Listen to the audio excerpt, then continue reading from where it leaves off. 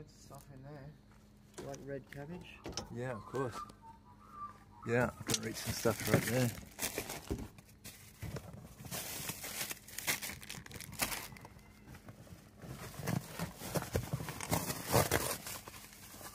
Cheese and bacon rolls.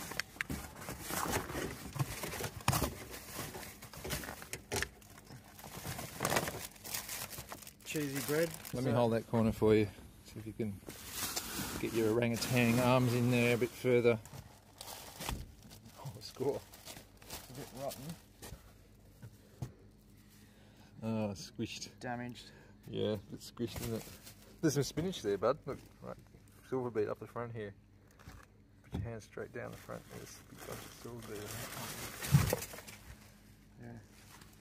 There's a bit of there. Thai basil.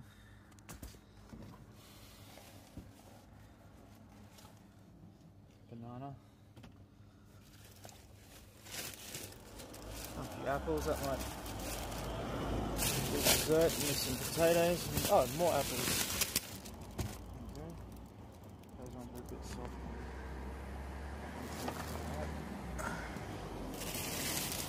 Oh, limes. There's a papaya there, dude. You see that papaya? Right here. That green one. Oh yeah. Papaya. Oh, it's a full papaya. And there's a big bunch of celery there too. So what you've got now, Craig, what do you think nice you're doing bag. with this? Like, how are you going to use this to complete tonight's challenge? Like I'm thinking a bit of a fruit salad to start. Okay. And then... Yeah, so you've got the components of a good fruit salad there. Yeah, great fruit salad. Look, we've got limes, apples, bananas. We've got papaya, pear. But you're not just going to give the judges one fruit salad dish. Like, obviously you've got a whole menu plan. Well, I'm going to try and complement it with something. Yeah. So that stuff's looking a That bit... looks pretty mank. It's very There's a warm. hole in the bag too. It's quite warm. Do you typically not take bags if they have holes gaping in them? Yeah, I mean, it's all... And what's the reason for that? It's all dependent on what it is, but obviously, you know, when it's sealed, then it's been exposed to contents of the bin. Salted caramel and white chocolate cookies. Yes, please.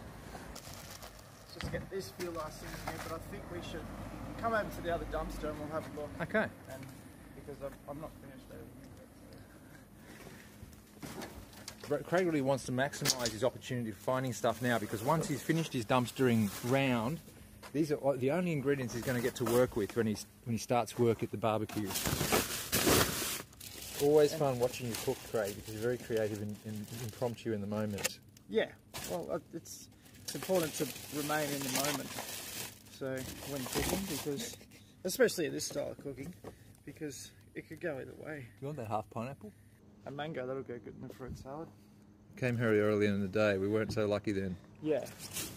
Just have one last little swipe through here, and yeah, you're looking for that last magic ingredient. there's some uncovered ground here, so.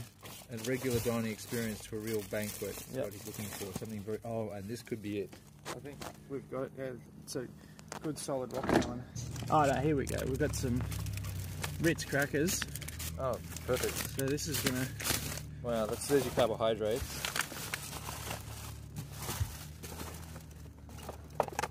I think your competitors are going to have a very tough time this season.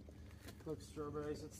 It's looking better and better each time we go in here. So chocolate and choc pull aparts. So looking really, really good. So you've got 3 courses here at least, haven't you? And we've got strawberry. So we're going to have chocolate, strawberry, chocolate pull aparts. And my mouth's watering already, to be honest. That sounds incredible. It's going to go pretty good. So we're looking very desserty tonight, I think. You know, we're certainly going to eat well. It's going to be a dessert course. It's going to be a good dessert course. We might be having cheese and bacon rolls for entree and mains. Home style apple pie. Okay. We might get hungry later, so. That's right, and you looks like you're almost a cert to be going through to the next round, so you're going to need enough ingredients for 2 meals potentially. Yeah, well, the game can go anyway, but now we're off to a good start. I feel confident, so I'm quite happy with tonight's haul. I think we might move on to the barbecues. Oh, that sounds like a great idea, Craig. We can't wait to see what you're going to do with all these exciting ingredients. Basically now, we're heading back to the hideout. to barbecue. That's right. Almost there. Get that grill fired up.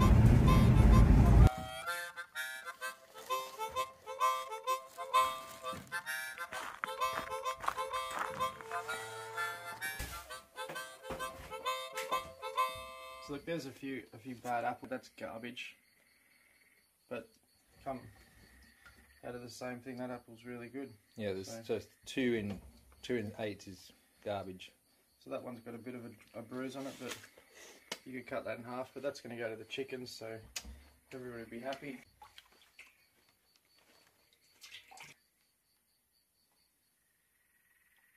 Parsley. Okay, so Craig, you've had to think about your menu. What are you going to cook tonight? Well, we've got, starting off, we're going to just have some Ritz crackers. That's a little entree, it's an appetizer, and then mains. We've got, cheesy bread, which we'll be toasting, and then we've got the potatoes, beetroot slaw, Thai basil, some silver beet and some celery over there, so we're just going to make a bit of a stir fry. And then for dessert, we're going to have a fruit salad and possibly a bit of apple juice too.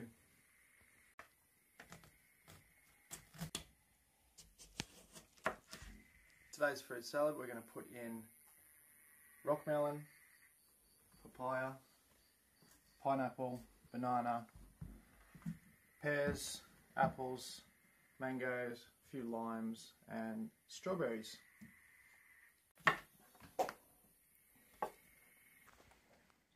So I'm just going to scoop this out of here, just scoop chunks.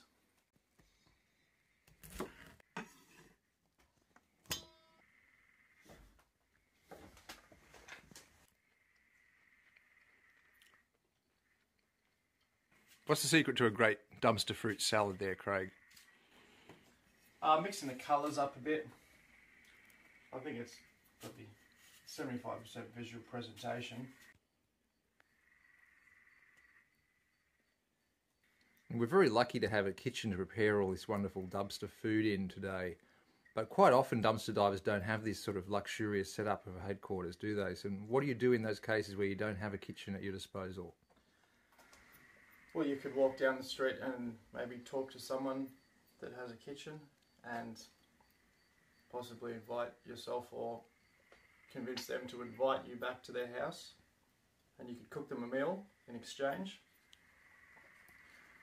Or a really great way is to just go down to your local electric barbecues. They're in many towns around Australia and they're free.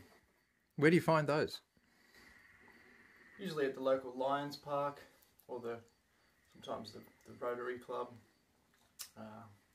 surf clubs, you know, just general parks and gardens.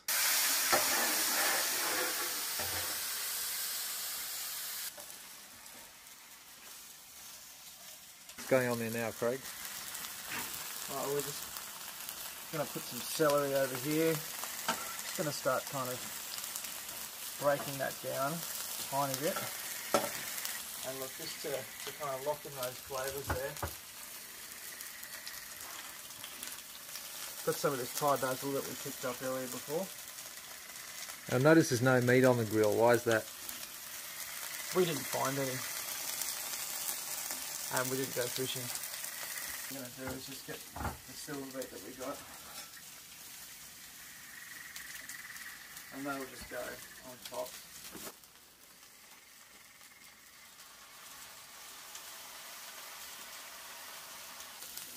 This is a pretty classic traditional Australian recipe, isn't it? Cheesy bread. Yeah, it's tried and true. It's been around for a long time, but you know, some people make it look a bit better than others. This one's not too hard. You just pull it out of the packet and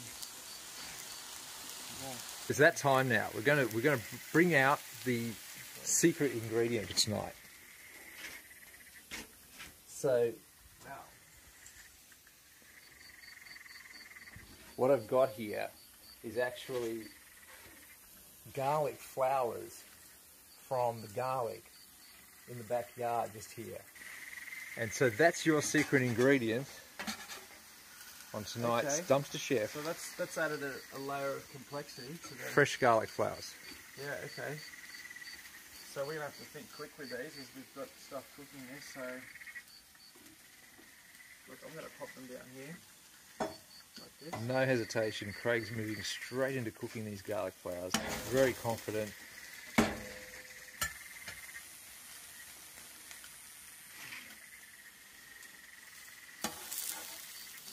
Oh, look at those cheesy breads.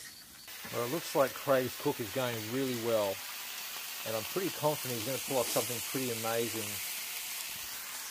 for me to taste later. So we're going to come back in just a second and see how Craig's meal goes with the taste test.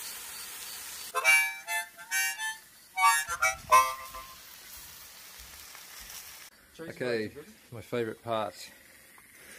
Now I'm going to taste some of these incredible dishes. Okay, so to start off with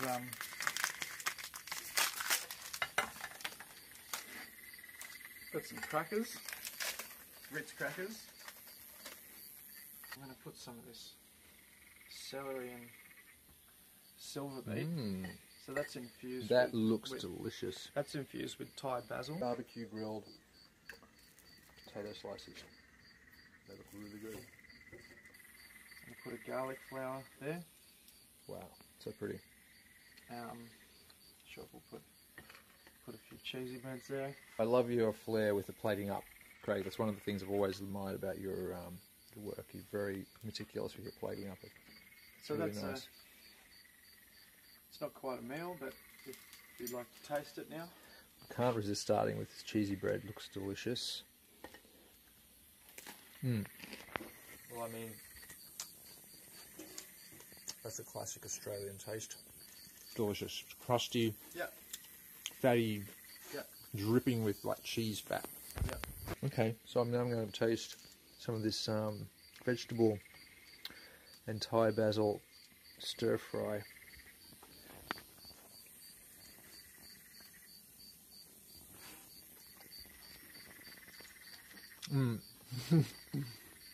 I mean, we've been joking around a lot tonight, but no shit, man, that's delicious. And that's really good. Really? I'll have to try it. That's delicious, man. So a good bit of the celery. Right, there's celery in there, there's a bit of the silver beet, and you've Thai literally basil. got fresh Thai basil in there, which also came out of the dumpster. It's great.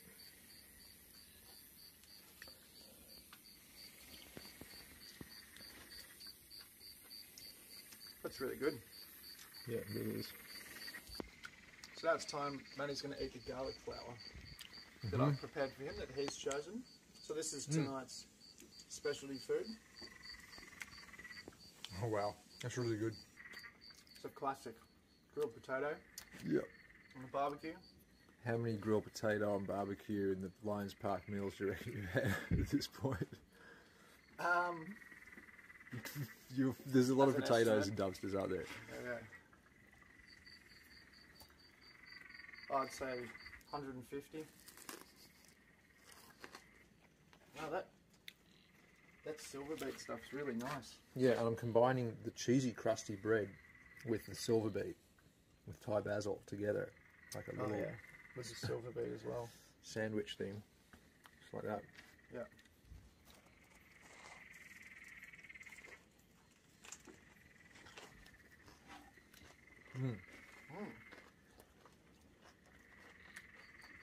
Very Mediterranean. And so, you're going to do the fruit salad now? Oh, I forgot about fruit salad. Wow, yes, so much. This looks absolutely amazing. Look at that. Strawberries, mango, melons, 2 kinds of melons in there, limes.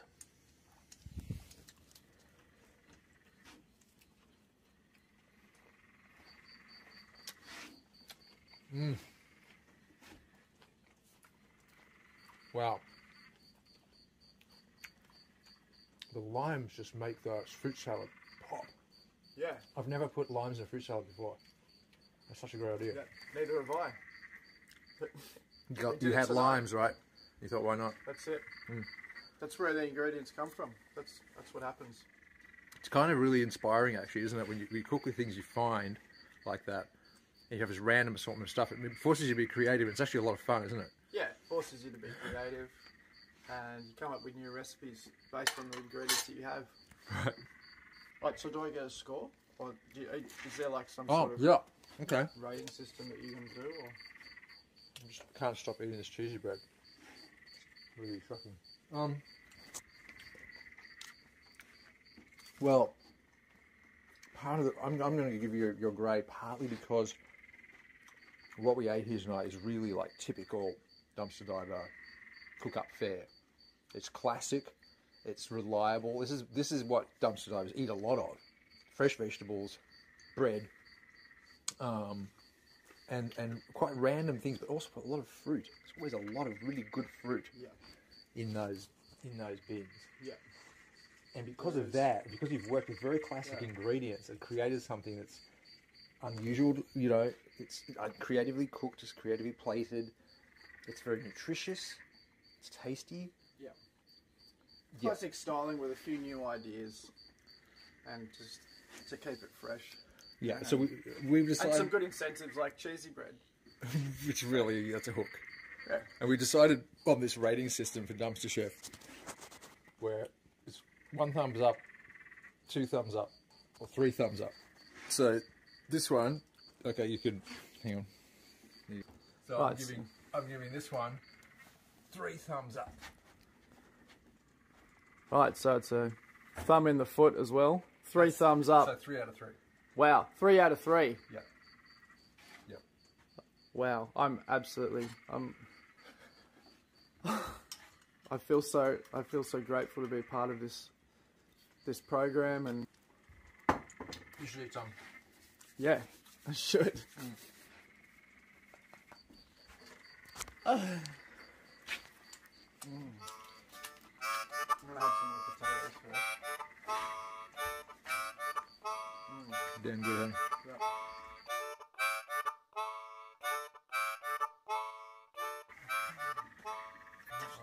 So keep all the shit bits in, yeah? Yeah, that's it. No, take them out.